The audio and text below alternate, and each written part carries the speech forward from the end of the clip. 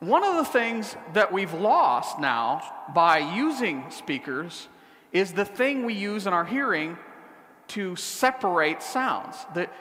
Really, it's the thing we're best at, is determining where a sound came from.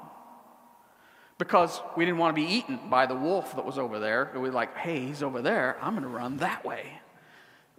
So we're good at figuring out where sounds come from. Within about a degree in our field of vision, we can split two sounds apart by about a degree. So if you remember your math, that's 180 positions in front of you.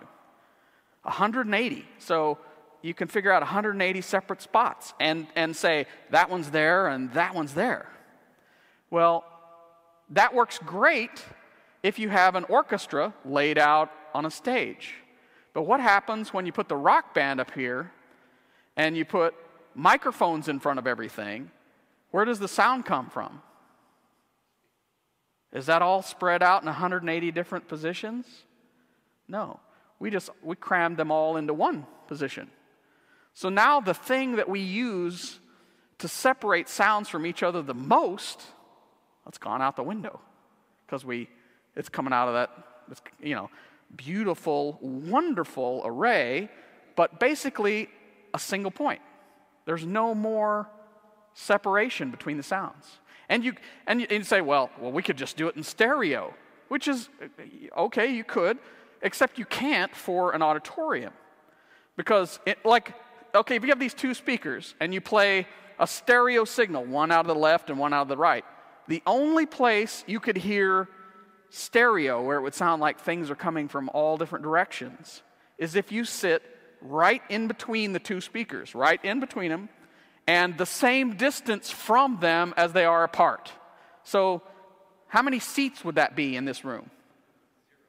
Literally, probably, it would be like zero. You have to sit right there in the aisle. And if you moved either way, left or right or back or forward, it collapses. Because if you sit in that pew over there, and I pan the sound over here, is it in stereo? Anybody think that would be stereo? You probably just wouldn't even hear it. It would just disappear. Because it's not even coming out of over here, it's coming out from over there. And vice versa, if I panned it on this side, all of a sudden it would just be super loud. It would just be like, what is that sound guy doing back there? So stereo doesn't work. You can't do it. So we've eliminated the primary way we separate sounds. And this is how I ended up teaching about mixing.